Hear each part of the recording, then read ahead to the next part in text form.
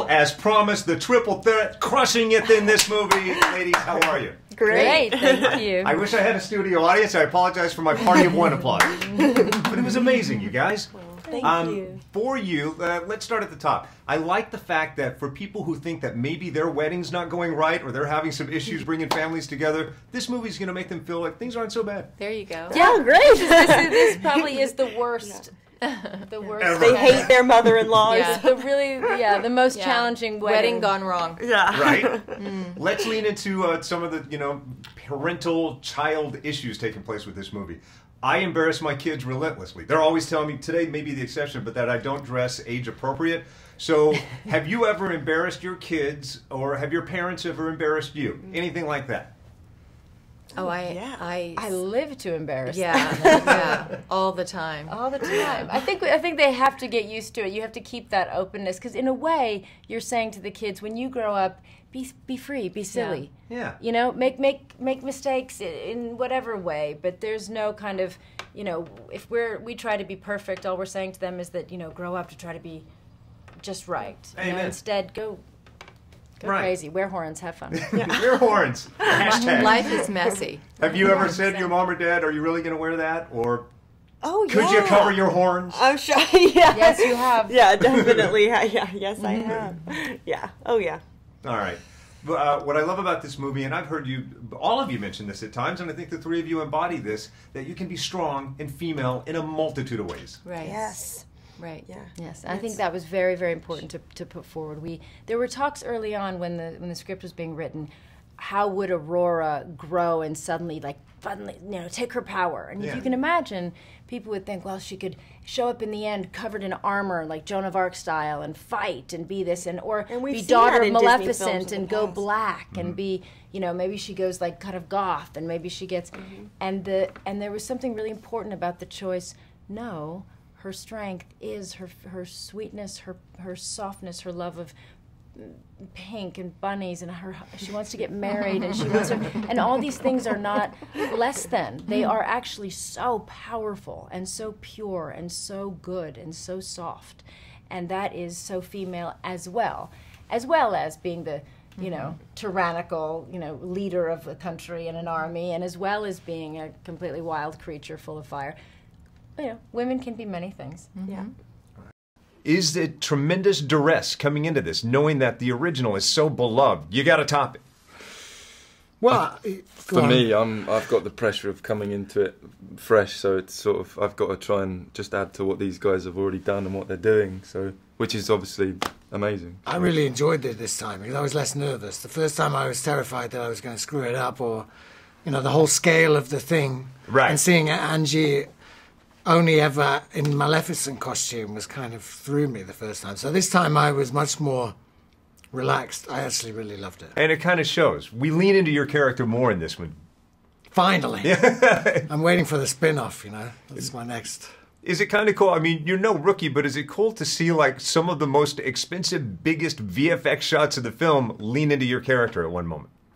I haven't seen it yet. Oh, you should be asking me questions. Well, so, I should be. It's really. Awesome. No, I'm happy about that. And I enjoyed doing, being a bit the comedic foil for the two of them. Right. I often do a lot of quite serious independent stuff, which involves a lot of introspection, chain smoking and crying. And this one was walking into things and, double takes. It was great. I enjoyed it.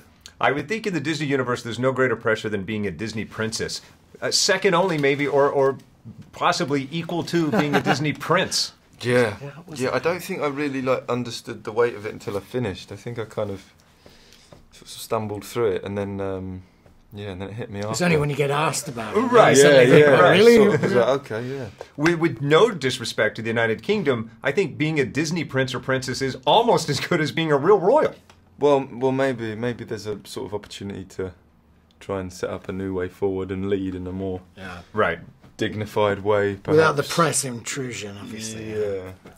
Although it's a Disney film geared towards families and young audiences, there's some moments in this movie where your acting chops come into play. I mean, there's some heavy lifting being done by you. Yeah, it was good writing as well, and there was and that's a lot to do with Angelina and having my back and making sure that scenes were really sort of there and developed and everything was as it should be. So credit to her, really.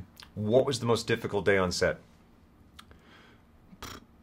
The first is often. The first was difficult. There was a scene where I had to make a big speech, and I was just like, I was in bits, and there was 400 people. Yeah, that was a lot of pressure. That was a lot, and you guys were standing there, and that was a lot for me. You don't want to have to address, 200 fairies. Well, I was telling everyone what to do as well. I was giving orders. Oh yeah, that's true. You did great. Yeah. It's Ed. It's Chiwetel. What's going on, fellas? How you doing? Good to see How you. are you? Great to see you. Nice work in this. Thank you.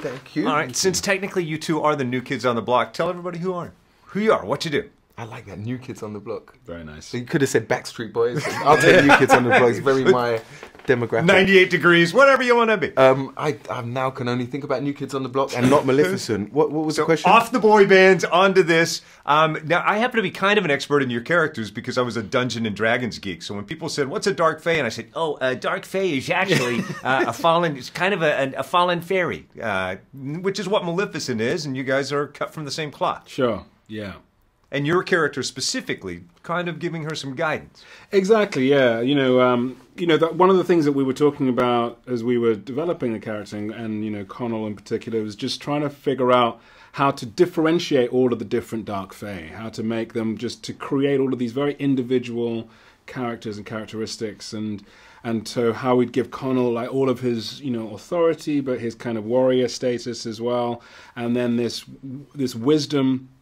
And the way that he imparts that, and the connection that he has with Maleficent, and why, and all of those things, and so trying to put a lot of that into the look and the feel of the character, and and then borrows much more of the kind of leans more onto the pugilistic warrior side. I'd say, of sort of an adversary. Your interactions when we first meet you and Maleficent together, kind of clashing a bit, and I love the tension that mounts.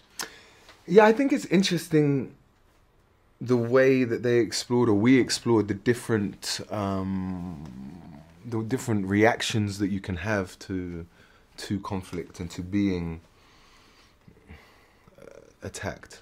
Right. And we have very different approaches, even if both of us want the same thing, which is essentially our people to be left alone and to be able to continue our years of cultural history and identity. When we meet Maleficent, we do both feel very differently about how she can be used and for our gain. And for me, it's very interesting to see how to explore and how it ended up. That Bora's character, the change in him, right. that change is possible for all of us, and morally, politically. We can change our minds, if we're open to, if we really look people in the eyes and try and see their intentions and meanings, and if we don't go blind into everything, stubborn with our moral and political views, then we can grow and learn, and we can ultimately have the best outcome.